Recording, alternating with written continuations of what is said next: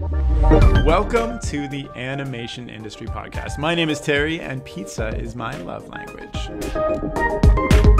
Today's chat is with animator, writer, producer, development executive, and currently the chief content officer at Ottawa-based Mercury Filmworks, Heath Kenny. His current role at Mercury sees him managing the development team and heading up their content strategy, but in the past he's worked on projects like Robot Boy, the Gorillaz music videos, and Noddy Toyland Detective. In our chat, he's going to share his journey from New Zealand to Canada, as well as exactly how to make the leap from maker to manager. But first, this episode is sponsored by my friends at Cloud Stop Motion, who've created possibly the easiest way to start animating from your phone, tablet, laptop, or desktop in seconds. Simply go to cloudstopmotion.com and click Start Animating. Their software works in any modern browser, and your files are instantly saved to the cloud. The best part is that they are completely free to use, up to 500 megabytes of storage, which is actually quite a lot. And they're especially useful if you're teaching a class, since you can create an organization account which comes with 2 gigabytes of free storage as standard and allows the creation of unlimited student groups and profiles, all of whose projects and work you can view for yourself from your admin account. Go to cloudstopmotion.com, and I've included a link to that in the description of this podcast, so check that out to see how easy it is to get started now. Okay, without further ado, let's jump in. Hi Heath, how are you? I'm very well, Terry. How are you? I'm very well as well. So you were just, heading up the Ottawa Animation Festival. How it was wrapping up the Ottawa Animation Festival that you did all by yourself? Don't tell Stephanie. She's going to be very upset. Yeah.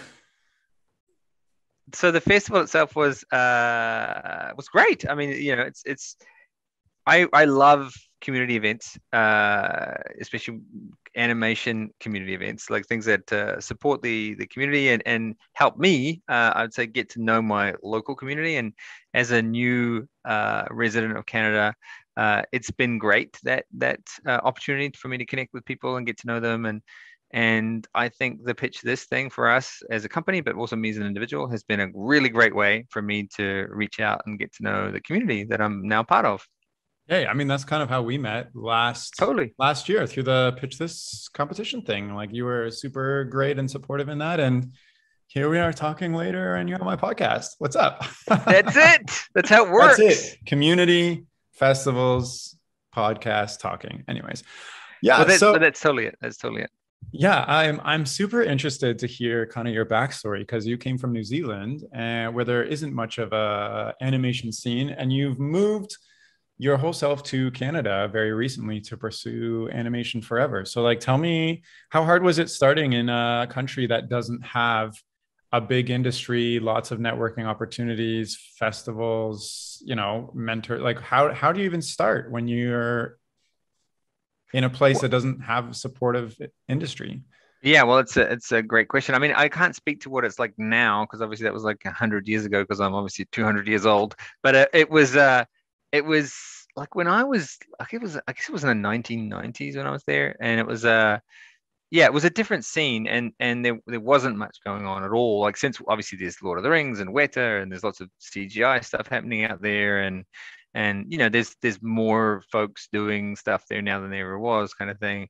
But when I was starting out, there really wasn't much. So I remember when I was leaving school, I was told that animation wasn't a real job, and it's done in Asia, and it's not done in, like, there's no way I could do it in New Zealand. And cartoons kind of magically appear on the screen, and like, who knows how they get made.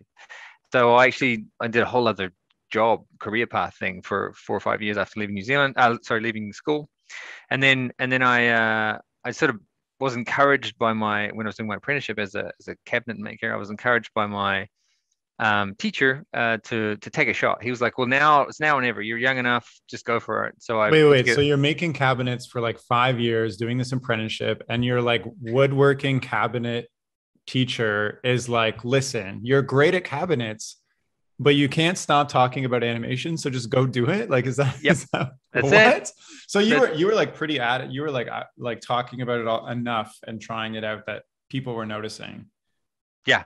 No, I was like, it's kind of, I guess people call it a side hustle now, but it wasn't that organized or calculated. I was just kind of doing it because that's what I like to do. And so I was like, I was always drawing comic books and just trying to figure out how to do things. I think I even had a published comic book at one point for a surf magazine or something, and I was just kind of doing stuff all the time. And then yeah, and then I think his name was Andrew Pawson. It seems like so long ago now. Who was just a super nerd of like cabinet making and woodworking, and he just taught me so much stuff about process and how to understand, the correct way to go about manufacturing something, like whatever it is. So, being super creative up front, and then being super disciplined down the line as you went to executing on a wacky, whimsical idea. It And so he sounds taught like a me more. pipeline already. That's it. He taught me more about creativity, I think, than I've ever learned from an animation school.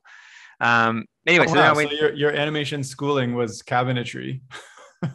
pretty much, pretty much. I mean, it's weird, but it's true. Anyway, so I went to animation school. I bit the bullet, sort of sold everything I owned, my car, my surfboards, everything, and I paid for my first year of animation school, which was terrifying. And I, burnt loads of bridges, and off I went, because I was like, I had to make sure I couldn't turn around and come back, because it was too easy to come back to the safety of what I knew. And so I was like, I need to jump in there, fully Wow. committed. And then, yeah, I went into animation school, and it was terrifying. And I felt totally, you imagine coming from a construction site to going into an animation school is like such a culture shock for me. I was totally lost. It was probably more of a culture shock doing that, going from a small town of 20,000 people to an animation school in Auckland City, which is 1 million people. It's more of a culture shock doing that than it was going from Auckland to London. Wow. What? That's crazy. It's totally crazy. So you were already an adult working in the industry for years, and then you sold everything you had, burned your bridges on purpose so you couldn't go back. You're like, all of my eggs are in this one basket. Yep. And what was that like? What did it feel like to do that? Like like there's a moment where you like, I have to sell everything I have to make this happen. Like I have to start fresh from everything I've built. I was totally absurd. I mean, I got into a huge argument with my father at the time. He was like, "There's no way you can do this. This is absurd." He was a carpenter, so there's no way he understood anything that was going on. And also, very physical man. He wasn't afraid of getting into it, as it were. And so he was just like, "This is not possible. You can't do this." And so it felt very much like a rebellious act, in every way you can think of. Wow. So like what gave you the confidence to go all in then? Because like you're going against your family, everything you've known, you're like starting fresh into the big unknown where you don't even know if you're going to succeed or fail. I think it was I don't know if it was confidence, to be honest. I think it was the fear of not doing it. I remember distinctly looking around, and apart from Andrew, who was my mentor at the time, which I didn't realize how much of a special man he was.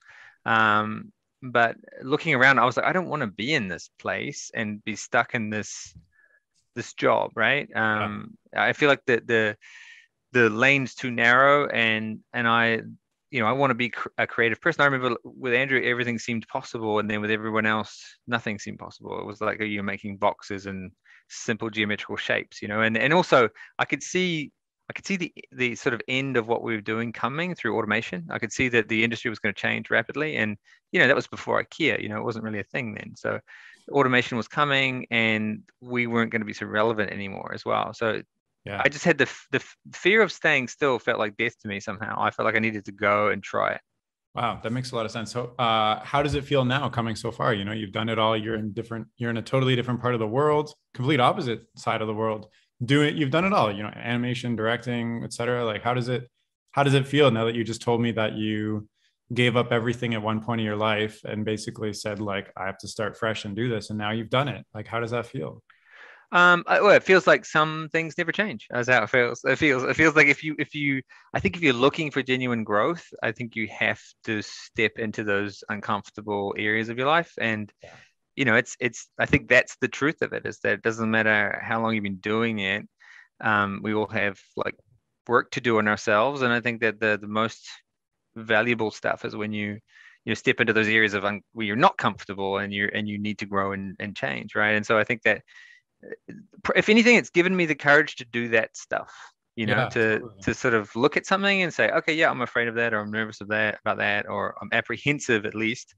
And then kind of look at it and say, well, that's not a reason not to do it. Right. And you have this reference point in your mind that Yeah. did it at one point when, the stakes were the highest. Have you ever felt that feeling again, where if you stay put, you're afraid to stay where you are and you have to push yourself to move on or move to somewhere else? Like, I know you've traveled to different countries and taken on different positions and whatnot. Has that feeling that you had back then in carpentry ever come back in animation? Yeah, I think as soon as you start to feel comfortable and like you've got some level of expertise, I think it sneaks in, right? It sneaks in, and then all of a sudden it's like, I'm feeling comfortable, confident, I know what I'm doing, and then change obviously is inevitable. And then we work in an industry that's constantly changing, and I think that you have to be ready to you have to be ready to move and make those changes, whether it's move geographically or move laterally within the same company you're in, or even just move internally with what you're comfortable doing. I think well, my personal point of view is you should embrace change and you should look for it. I know that's not everybody's, but I think that, you know, since I made a conscious choice to get involved in development specifically, and that you can't survive, I don't believe, in development unless you have a growth mindset and you're willing to change constantly and also constantly question what you believe. Well, okay, so I get that from like a theological standpoint, but what you just said in development, what from a practical standpoint, what do you mean? Do you have to change constantly and like believe in it? Well, like the world is changing, right, all the time around us, and what was acceptable once upon a time is not acceptable now. What the marketplace is looking for now is maybe not what it'll be looking for tomorrow. Because animation takes so long to develop or to produce, you have to be kind of looking ahead and seeking, opportunities to change and do things differently, and new voices, new stories to tell, and they don't look like anything that was here yesterday, and I think that's the thing that someone once said to me, was that, if we were to develop SpongeBob today, it would not look like SpongeBob. Yeah, totally. So like, what are, I guess, maybe like three things you do to constantly keep yourself on your toes? Like, I think you mentioned one where it's like, look for new creators or like voices or whatnot, like, that keep you going fresh. Yeah, definitely. Like, I think engaging with like a diverse group of like creative people, I think is one thing for sure. One thing I've learned through training as a facilitator is to embrace the critical voices. Like, don't shy away from those that have critical things to say. Like, that's actually a really informative piece of the puzzle. And I know that people talk about setting yourself up for success, and I think that is important. But I would say also set yourself up to fail safely. That's the other thing. Okay. One more question on this tangent. You said, say I'm like sitting in my job right now and I'm feeling really comfy and I'm feeling like I need a change. How would I go about doing that? Do I like specifically look for opportunities that I feel are uncomfortable? Do I wait for something to come my way? Am I like constantly on the hunt for like, I'm maybe like a senior animator, like I don't know where to go. Should I start trying to get into directing or management? Like how do I make sure that I'm evolving when I feel I'm ready? Yeah, okay, that's a great question, and I think that's a question that a lot of people can relate to. I think the thing that I try and sort of share with everybody in terms of my personal experience is that, I think it's good to have lofty goals, but I think you need pragmatic plans to go along with those lofty goals. So if we look Sounds at like a like, book, Lofty Goals and Pragmatic Plans. yeah, exactly, right. Like, Exactly. It's like a $3 self-help book. Anyway, so it's if you're looking at a large goal, right, which I think you should, and you should say, why not me, instead of like, that can't be me. You should say, well, why not me? And if it was me, how would I go about that? So then, look at your lofty goal, and then walk backwards to where you are today, and then concentrate on the next first step. It's like, okay, what is the and that plan I just mapped out. What is the first step? So maybe the first step is going to see my supervisor and asking for a performance review, or maybe it is literally asking for what I want. Maybe it's like setting up a meeting to ask for it, right? But whatever that first step is, you need some steps. You need some first steps, and then I think the idea is like, see every step like a learning mission. I'm seeking information. So what I want to do is, if the response is, well, you can't be a director today because you're a background designer, and it's like, okay, but if I was to be a director, what would I need to do? yeah. What are the skills I'm missing? What do I need to do? For example, um, there was a background designer that I worked with on Robot Boy season 2, and he subsequently worked with me on a bunch of different things. And he said to me, "I want to be a director." And I said, "Well, because you come from a background, you have really strong layout skills. Like you can really like compose a shot very, very well." I said, "What you're missing is, character posing and ability to draw characters." I said, "Because if you can do that, then you can start storyboarding. And if you can start storyboarding, you can start telling stories. And if you can start telling stories, then you're starting to become a director. So how about we step it back like that? And then let's start with the first step." And I gave him a whole bunch of books, and he took them all, photocopied them, started working on character posing, and kept sharing it with me.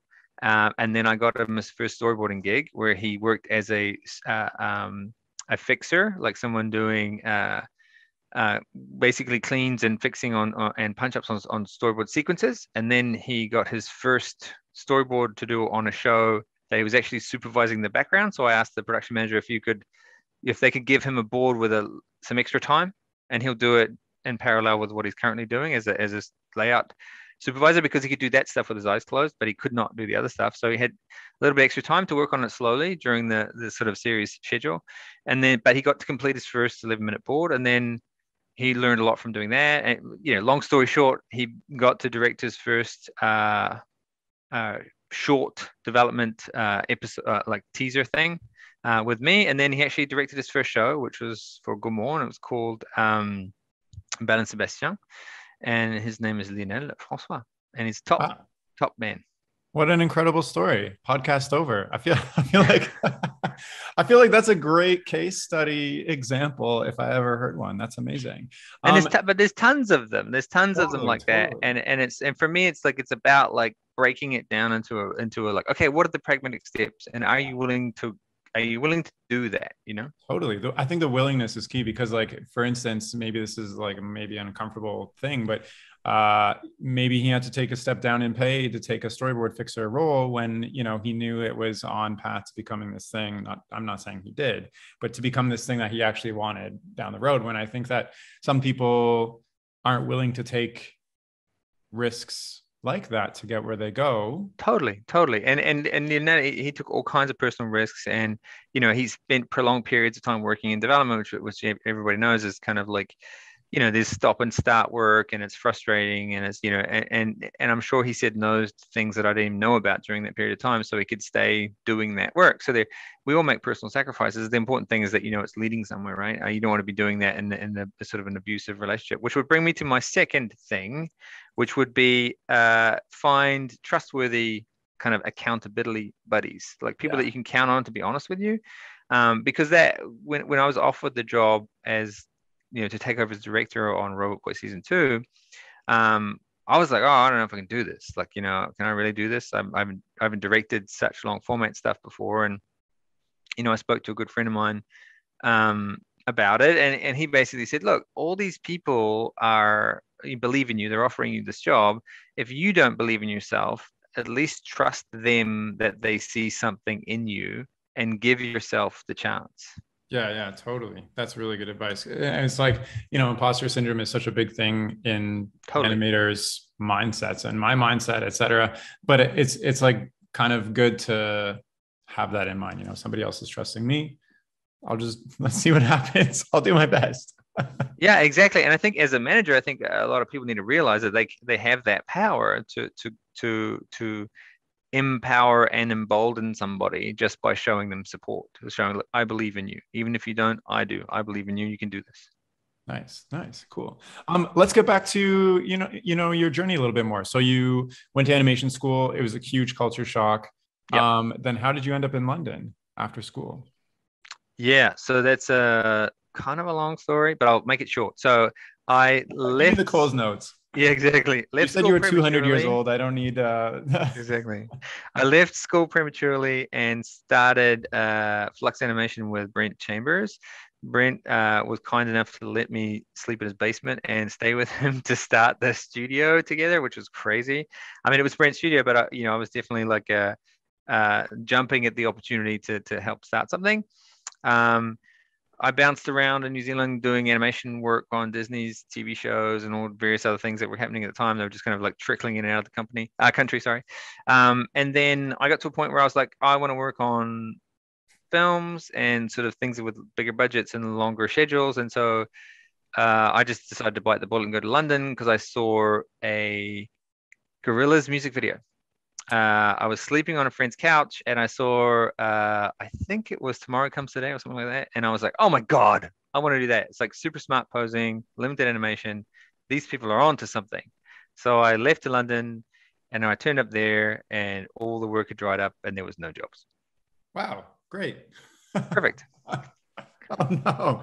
So the whole pragmatic plans thing didn't really Well, that was see, look, yeah, I was young. I wasn't learning much there. So it wasn't very pragmatic. It was just like it was on a whim. I was just like, I'm out of here. So wow. but that whole But thing, it doesn't sound like you had much tying you to stay in New Zealand, really. You said you were hopping around a lot, etc. So it sounds like yeah, the work was unstable at best, and you know, and I was young. I didn't really know what was going on. I didn't really understand anything. So I was just like, oh, I just like this. I want to try it. And so I was like, I'll give it a go. So I literally like had a backpack full of stuff. And I also lived in an apartment in Auckland that had like 9 people in it. And a lot of them were European, like the majority were European. So I had this sort of romance about Europe as well. I was like, I got to go to Europe. Europe's going to be amazing. And so I arrived in London and then it was tough. Like I got off the plane and the exchange rate had like the New Zealand dollar had like bottomed out. I was like, I think the pound was like 4 times the dollar. So I already lost a bunch of money by the time I left New Zealand and arrived in London. And then no one was hiring. Everyone was like, oh, we only hire people they were literally, the questions were, where have you worked before? Who do you know? And, you know, what's the other one? I can't remember. There's another leading question. And of course, my answer was no to all of those. So I don't know anybody. I haven't worked anywhere before. I have a reel, kind of send it in kind of thing. And everyone was like, yeah, send your reel in. And then just nothing. Crickets. Didn't hear from anybody. So it was so difficult to get in anywhere. And then everyone was like, well, all the features have left town. So all the feature animators are now doing commercials. So there's no work in commercials either. So there's no work anywhere. So so it was like, oh God, what have I done? You know, and then I remember I applied to work in a bar for £3 an hour. I was like, oh my God. And I was on 25 New Zealand dollars a foot when I left, which is just a foot of film. We used to get paid on a foot of film, which is insane. And I arrived in London and I was like, oh God, I'm going to die. This is going to be awful. And then my old teacher from animation school, she was with her boyfriend working at a small studio in London. And she said to me, hey, we're just leaving for Berlin. They haven't had time to look for anybody. Just go in there now. And I was like, okay, I'm going to do it. So I called them and convinced them that I was just around the corner, which I wasn't at all. And then I crossed London to get there and to take my reel in personally because I realized that no one was looking at them if you sent them in. And then, yeah, long story short, Phil Valentine hired me at Espresso Animation and it changed my life.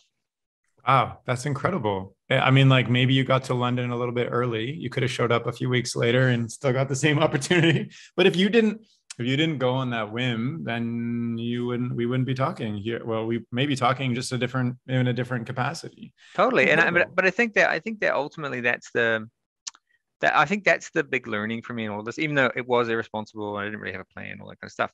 I certainly didn't do enough research, but the truth of it is if you wait for the perfect sort of wave to come your way, if you sit on the beach and wait for the perfect wave, by the time you paddle out there to wherever the wave is, you'll have missed it. You've missed it. You're too late. You've got to be out there swimming around in the muck with everybody else for opportunities to come. And if you don't take that risk of failure, then nothing will ever happen. Totally. Wow.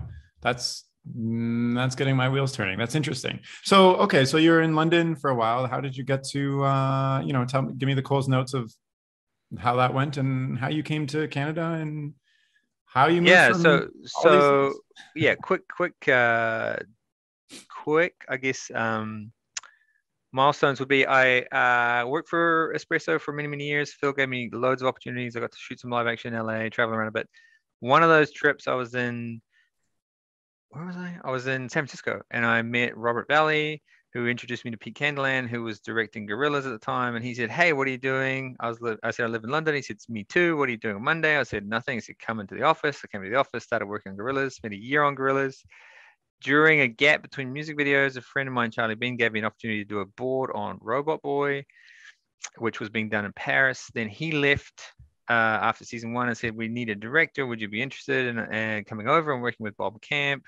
I was like, great, let's do that. I want to learn about TV. So I came over and worked on that show, which led to me getting my job at Alphanim as a creative director, where I set up my first development studio. And then that was bought by Gaumont, where I became executive producer and I think creative VP or something. And then that's where I expanded the development studio and got to do a co-production with Mercury Filmworks in Canada called Atomic Puppet.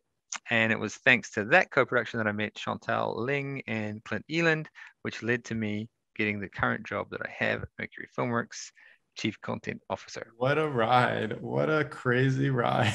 It's a bit weird when you say it like that. 10 years in the making and it's like 30 seconds to explain. It's completely so okay, so tell me what a chief content officer does, and is that a typical role at a lot of studios? Yeah, I mean, I think it's probably not. I'd say it's somewhat of a luxury to have someone in that role. I think it's one of those roles that can kind of mean a lot of things. Like there can be a commercial component, there can be obviously a creative component. I think it depends what the studio needs, I guess, and it also depends on the profile of the individual that you hire. So some people you can hire in that role, and they're really coming from a commercial background, so they're here to sort of business development, that kind of thing. And other people, they can be much more kind of like focused on the creative, like the editorial line of whatever the company's like doing from a creative standpoint.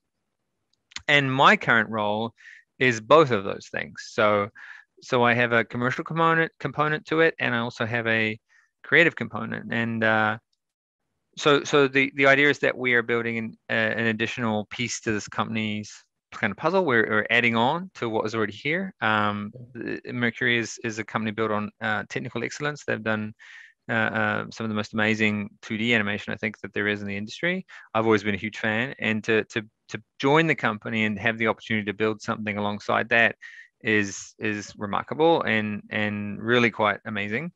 And the goal is to try and shape a place where we can start telling our own stories and build a genuine originals department, and start to create our own intellectual property that we can then, obviously produce, manage, and distribute around the world.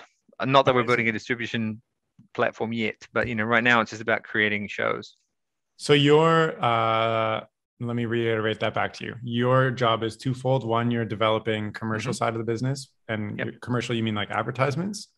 No, in terms of when I say commercial, I mean like financial, right? So and with a goal to sell something, right? So ultimately there is a commercial, quote unquote, commercial goal where we're trying to sell a product of some kind, right? So in this particular case, what we're doing is we're trying to develop show ideas that will turn into because I think intellectual property is a term that's kind of thrown around, I think, too lightly. I mean, I think that an idea, I have ideas every 2 minutes. I have so many ideas, of boxes full of them, but that doesn't make it an intellectual property. It makes it an idea that that's mine, and that's great. And I'm sure many people have the same or similar ideas, or maybe better ideas, or whatever.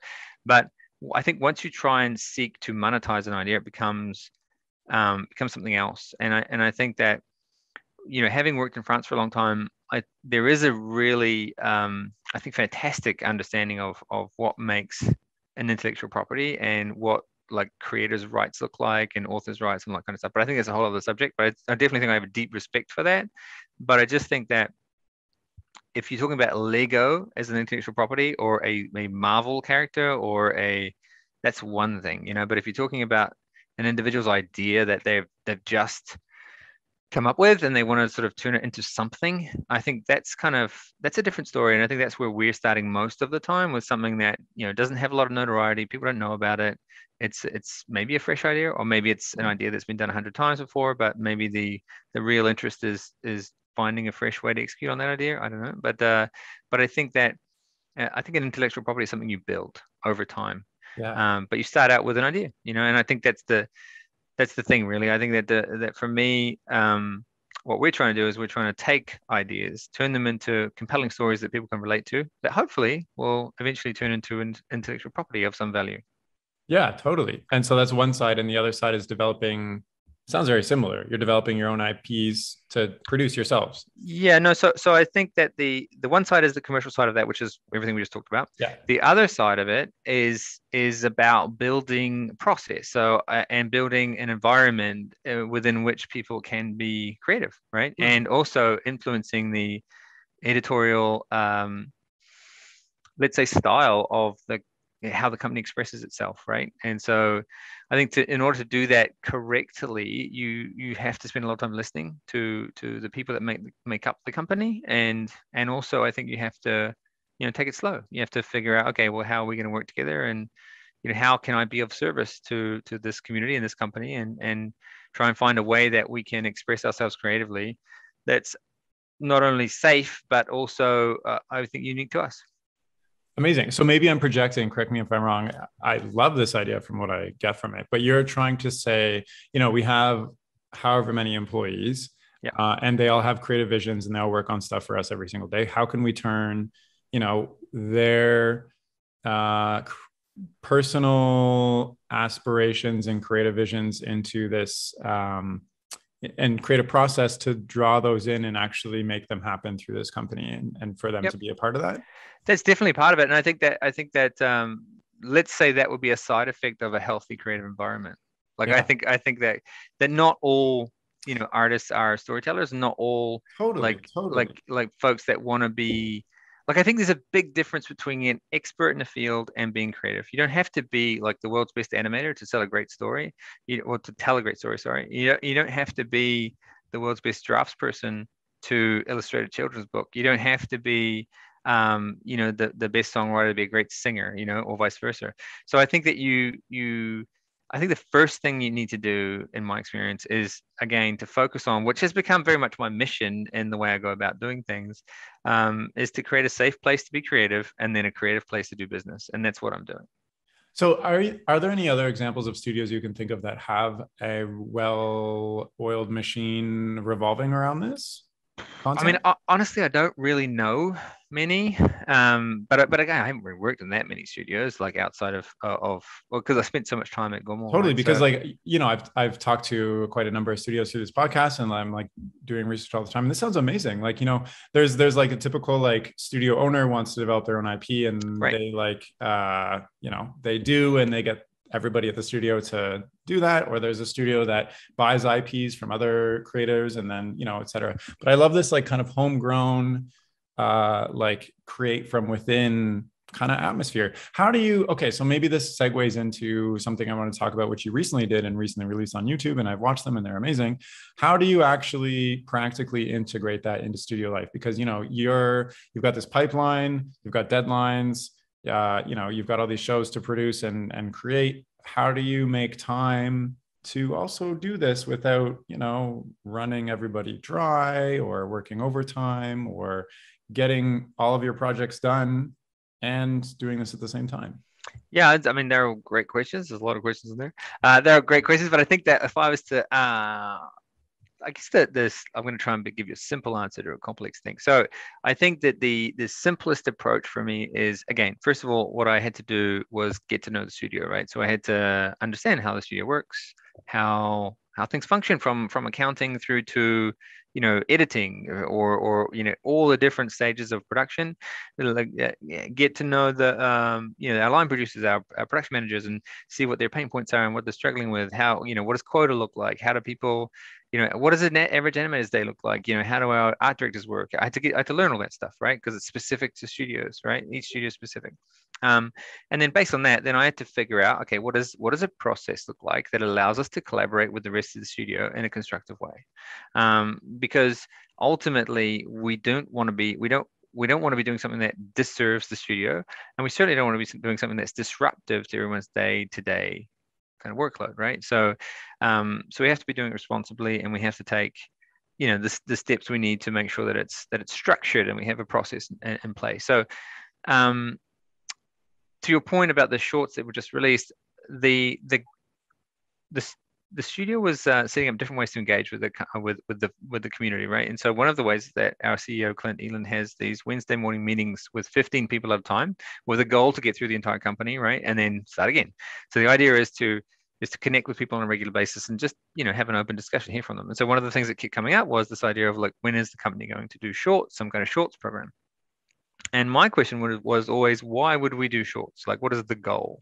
I think that has to be super clear, because if it's some kind of prestige thing or a money making exercise or whatever it is, then it becomes a whole other managerial challenge, right? Like if it's like the Pixar shorts or the Disney shorts, where it's like it's this huge budget and it's like, requires its own production team and it requires all kinds of other things, then that's one, case in point. But then there's different, I know Titmouse do a 30-second animation thing on Fridays, I think. I'm not quite sure how it works, but I know they do something, and there's lots of studios that do different things. So my question was just like, what was that? What would ours look like, and what would be the point of it? And so I just looked at it from a point of view of like, okay, if I was animating here, like I used to animate on Disney shows back in the day, I think it's that the monotony of the sort of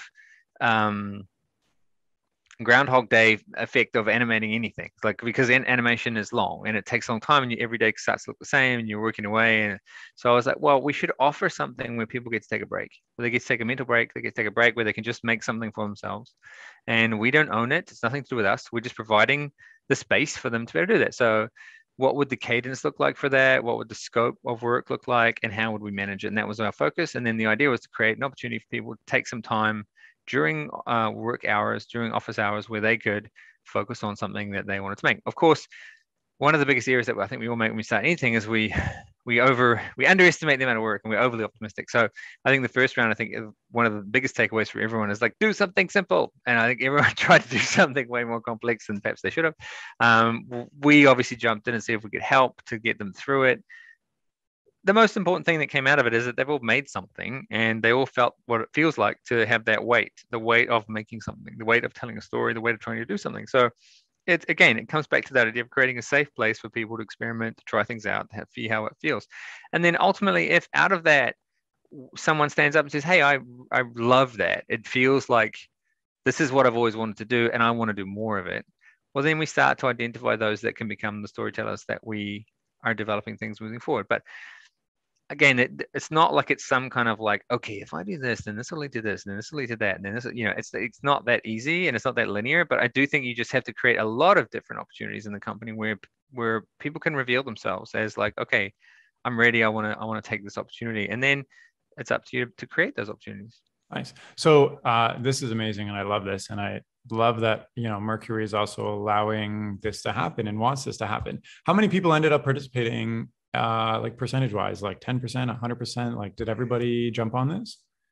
So we opened it up to the studio. I don't know exactly how many submissions we got, but we I think it was like 15. So 15 submissions, maybe a little bit more. But it was lots of different varying types of submissions, and then out of that we were aiming to select 5, right? So we want to do 5 at a time. But then of course those folks knew that the votes that weren't accepted, they knew that there was going to be another round coming up in October. So the folks that didn't get accepted, they weren't working on the accepted ones? They were? No. Okay, so they're just like, sorry, you didn't... It's an individual shorts program, yeah. So sorry, you didn't make it this time round. There's going to be another selection, but there's varying reasons as well why people may not have been selected, because that's the other thing, is that we're trying to collaborate with the rest of the studio. So we always reach out to the production manager as well to see, like, how are things going on your deliveries? Would this be disruptive if we took this person out for these number of days, whatever it is? And they came to work with us for a while and did the short thing. And so sometimes it's like, oh, you know what? All 4 of those people are coming from one team, and they're like, you can't do it's just too many people at once. So sometimes like, well, have to wait for the next round so we can sort of share the load a little bit. But anyway, there's lots of logistical things that we just have to try and figure out. So again, everybody's taken care of, because again, it's a team sport. Even though we may be managing these projects directly out of the development department, we're allowed to do this because other members of other teams are carrying that weight while those folks are out. So you had 5 this round, and now that you've finished this, is this something that's going to be integrated forever, or test again, or like what is the ultimate? If you could turn this into anything that you wanted based on the result you wanted, what would this be and look like? Yeah, so the feedback we've been getting is that people want to do more. everyone found it quite difficult, quite challenging. I think that we need to keep reinforcing different skill sets in the studio so that people can do this kind of thing. We've reinvented our training program as well, which we're about to sort of roll out probably in January. Actually, we're doing our first iteration in November, but we'll tweak it and it'll come out in January. But that's another way as well. If you're not fully autonomous in your ability to make a film or create something, the training system that we set up will allow you to sort of do that first. So you can go and learn about builds, or you can go and learn about this, or you can go and learn about that before you get into making your own short. So there's going to be different layers to it. But ultimately, I think what would be really great is that it builds in popularity. And then I think ultimately it'd be great if we can have maybe a celebratory short where we combine people's talents. Maybe everyone that's participated gets together and makes, one big short kind of thing. But I think at some point it would be great if, as we're taking these small steps towards getting confident, that turns into something as well. So I think like everything, it'll change, it'll evolve, but we just got to keep improving our process and the way we manage it and the way we communicate the expectations as well. I think that the constraints themselves are interesting as well. We've tried to really be disciplined about limiting it to 4 days, but some folks really like poured their weekends into it. They did all kinds of stuff, behind the scenes kind of thing, which is their prerogative, but it's a lot of work. Like it's a lot of work. So it's just about getting everyone to understand, like, can you do something interesting but simple? Right. So your idea of also incorporating this is kind of to build up a different kind of atmosphere within the studio itself to that would draw into those IPs and the development of things.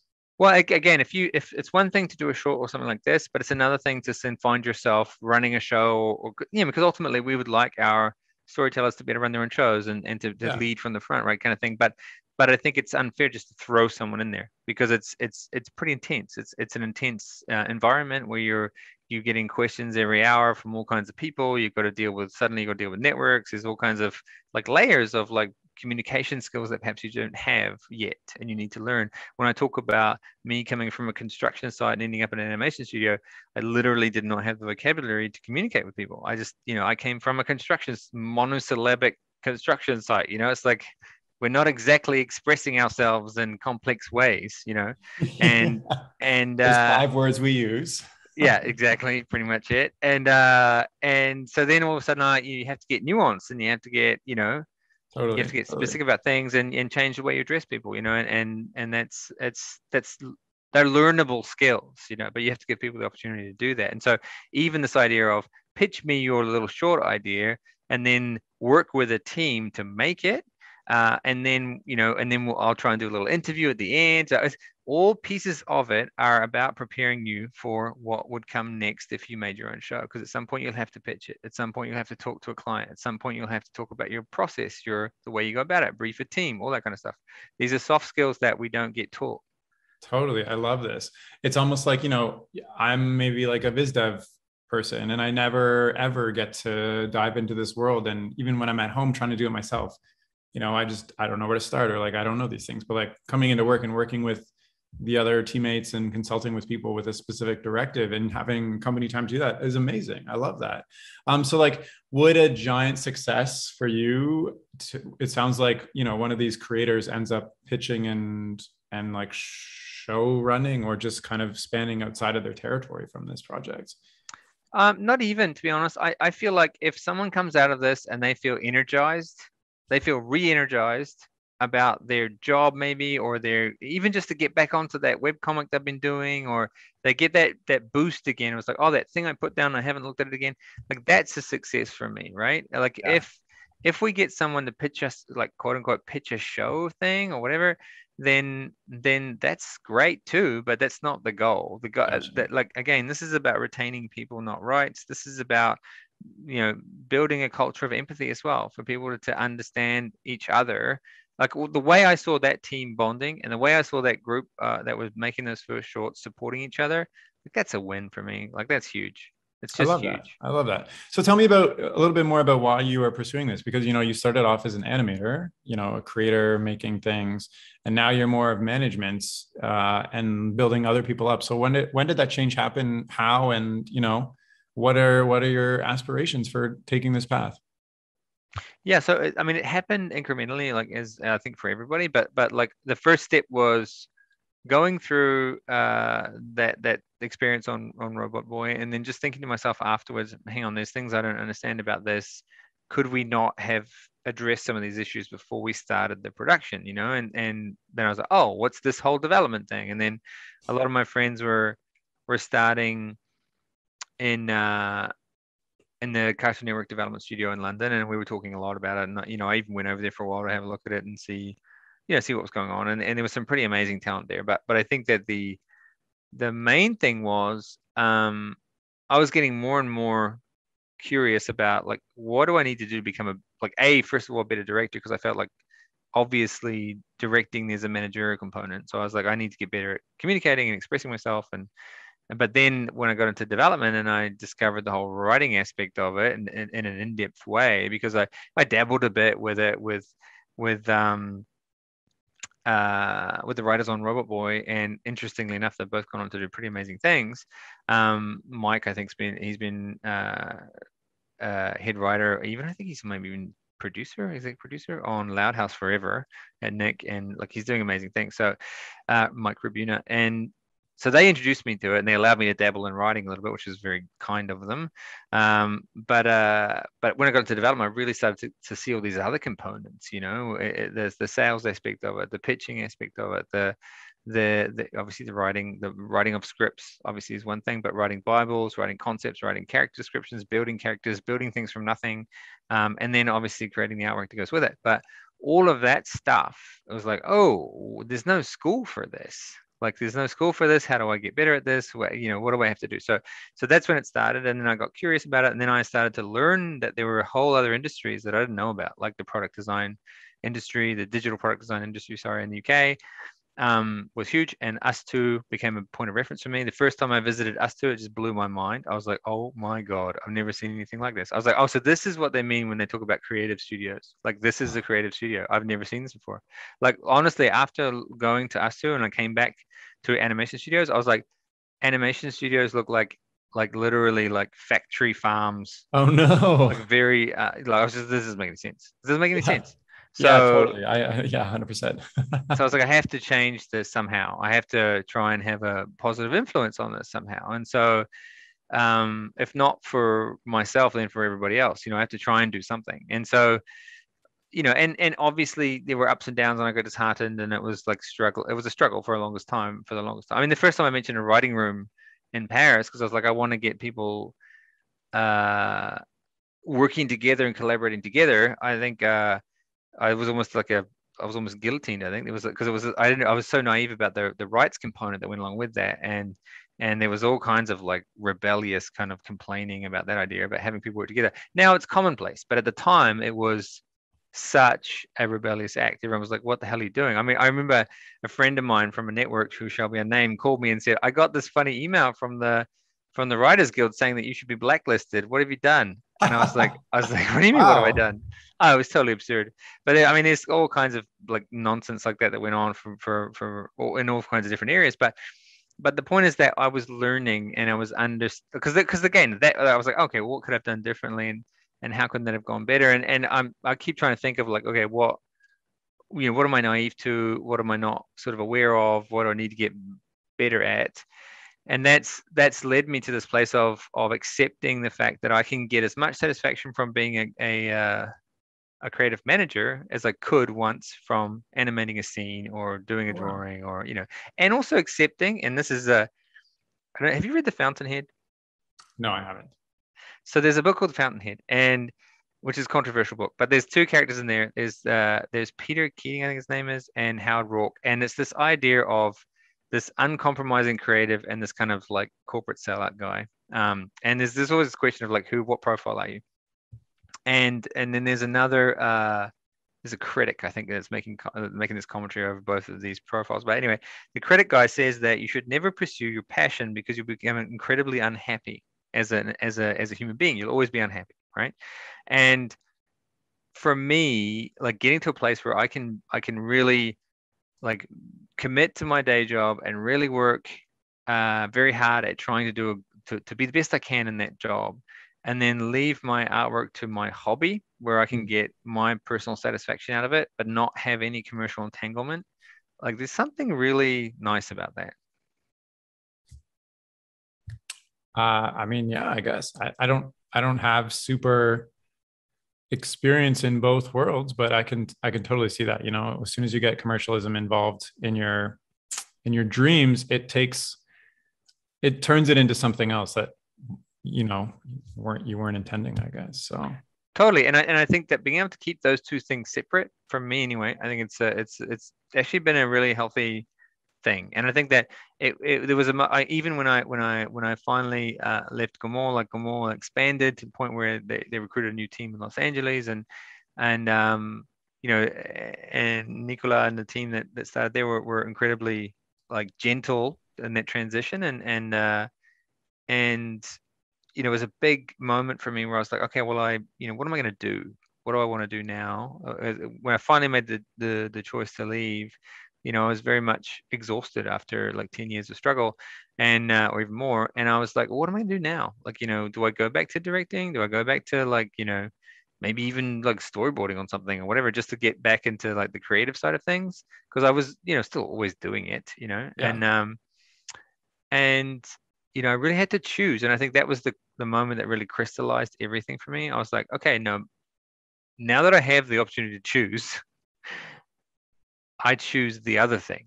So Yeah. because I was like, okay, I kind of incrementally ended up in this place, and then I was like, but I never chose this because this thing didn't exist when I was dabbling in it. You know, when I was trying to figure it out, the chief content officer, the VP of creative, that kind of stuff.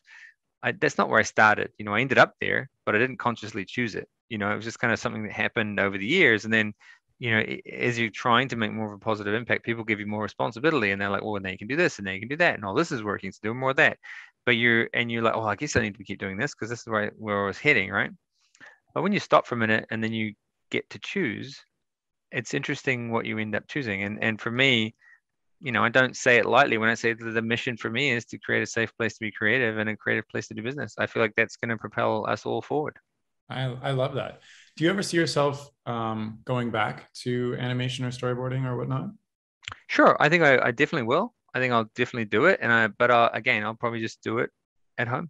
Totally. I mean, from this chat, you sound like somebody who's very driven by their internal, you know, I don't know a good way of saying it, but like almost your heart. Like even where you ended up now and what you just said to me, where you want to create something that builds up others, essentially. I think that's incredible and amazing. And it sounds like you're exactly, you know, with the right studio having the right opportunity to do that right now. How do you see that, you know, say you reach a point on your current path where you feel comfortable again?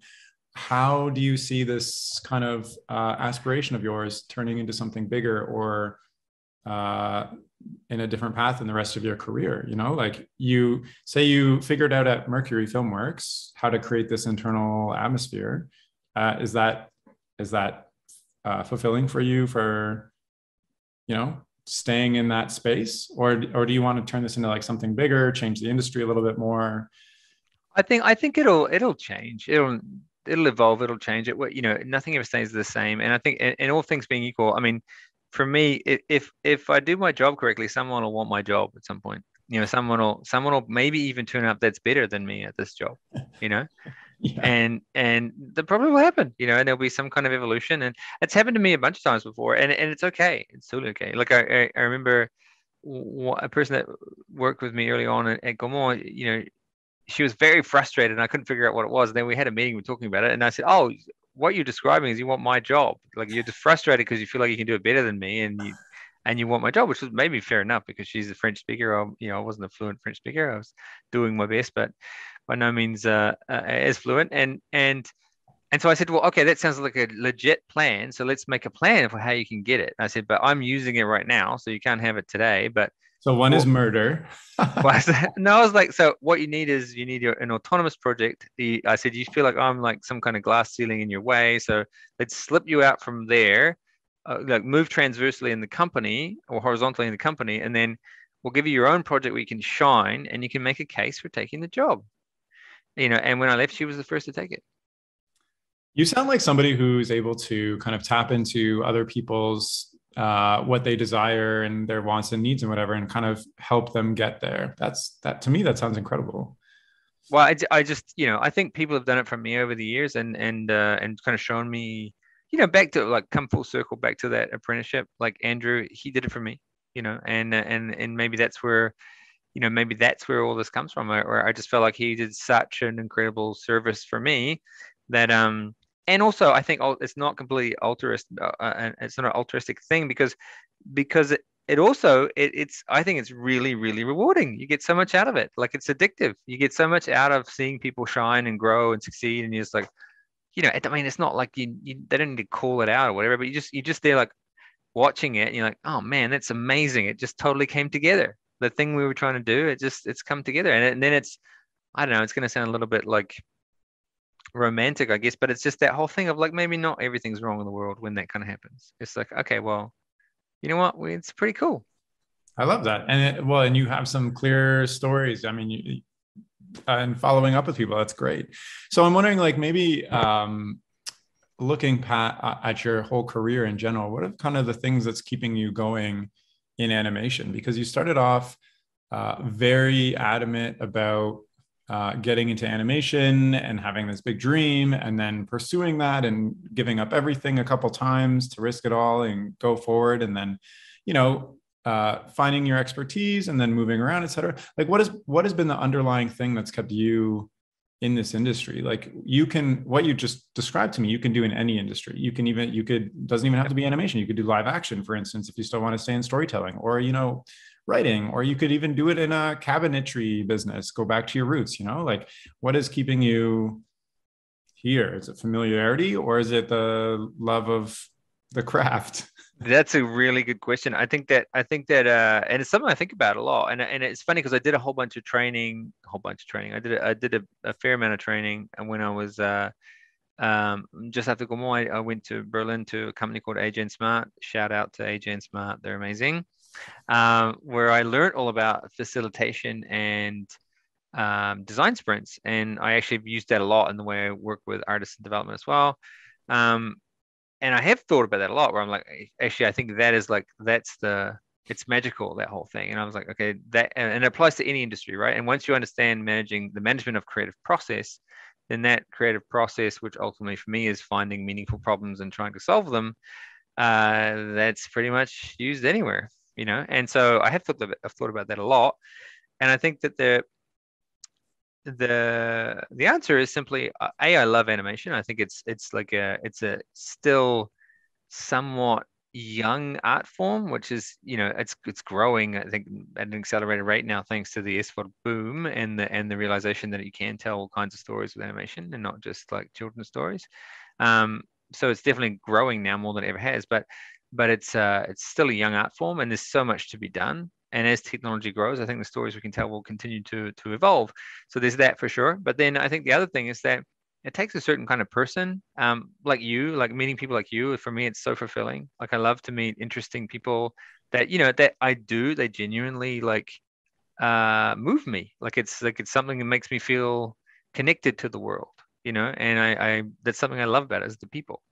Amazing. Yeah, totally. And I feel like animators are kind of unique people of Totally. many other industries, because, there's a lot of, they're doing it from the heart, everybody has a place in their childhood where they saw the magic and they wanted to tell their own stories. And animation is like a really amazing medium that allows people to do that. That doesn't exist in, there's live action, there's stories and stuff, but animation somehow, you can bring your imagination and make it come to life.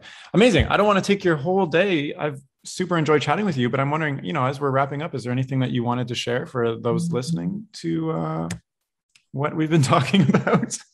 I guess the one thing is that if you feel stuck, totally. if you feel stuck, just try and ask yourself, a couple of simple questions, like, what would it look like if it was simple? The other question to ask yourself is, what can I do with what I have, not what I wish I had? And then lastly, ask yourself, why not me? Why not now? The last one specifically is what really helped drive me into animation myself. I was like, why can't I be part of this industry? Like I see other people and like, what do they have that I don't? I don't know. It's just they're doing it and I'm not. The second question about what can I do with what I have, not I wish I had, is that more about doing like a realistic assessment of my current opportunities and skills instead of being like, if only I was really good at, storyboarding, I'd be able to do this versus like I'm a viz dev artist. Yeah, exactly. And I think also a lot of people like they're feeding into Instagram and other kind of platforms like that are just feeding, they're feeding into like the best of the best of the best that maybe took 10 years to get there, or whatever it is. And they're saying, oh, I can't do this thing because I don't have that, or I can't make this film, I can't tell the story because I need to get better at viz dev. So I'll do a schoolism course, and then I'll wait another 3 years, and then I'll have another look at it. And I can't do this other thing because I need this thing. And now the technology's changed. There's new software I have to learn, and so I can't do that. And so you could do that forever, right? And as soon as you begin, you're already behind. Like right. And I think at some point you just have to get started with whatever it is you have, and whether it's plastic cups, stop motion plastic cups in a hotel room like I did once, or whatever it is, just get in and make something. Just make something, and then I guarantee you will learn a ton from doing that. I think everybody should watch your plastic cup hotel room, and I'm gonna include a link to it. I think that's great. Terrifyingly embarrassing, but it was funny. No, it's exactly a testament to what you just said. Like you're in a situation, and for those that don't know, you made a stop motion animation using plastic cups. Where you drew the faces on the cups for the expressions, and because you were traveling around a lot at the time, you got the Uber drivers to do the voices. So you literally said like, what do I have access to in these hotel rooms or whatever I am to make an animation? And you like did it. And I think, it's incredible. And you can watch this silly animation and be like, oh my goodness, the voices are actually pretty funny. And like the animation is pretty good. And like, it's hilarious. Yeah. I mean, it was an interesting experience, but I think it was having done that experiment as well. It did prove to myself that, what, if I keep asking myself the question of what does it look like if it's simple, and and I download Vine and I do these little stop motion things with cups and roll up paper faces inside them. Okay, it looks kind of shitty, but it gets the point across, right? And then you're just trying to demonstrate something that maybe you can do in a much more sophisticated way after you've finished it and you've figured out a whole bunch of stuff about the story, about whatever it is. And for me, it's the principle of when we're pitching something as well. I was like, let's pull it together quickly and tell the story, and then we'll iterate, right? We'll figure out what worked, what didn't work, and we iterate. Totally. I love it. And so final words are those 3 questions to ask yourself if you feel stuck. Anything else you want to end on? No, just thanks so much for having me. I mean, I think your story is incredible. I don't know if anyone's interviewed you, but they should. And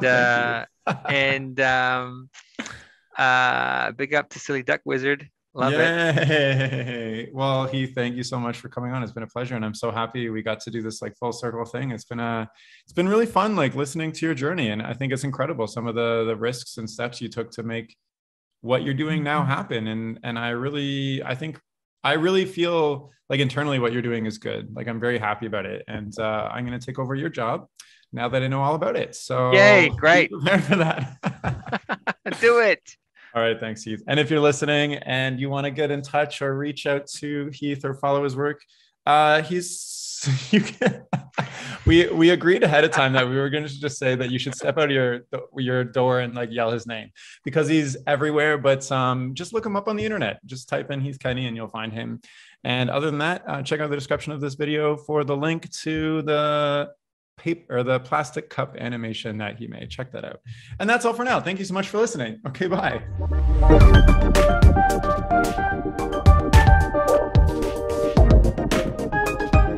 The music for this podcast was composed by Will Farmer and the graphics by Daniel Abensauer. I encourage you to look them up if you enjoyed their work.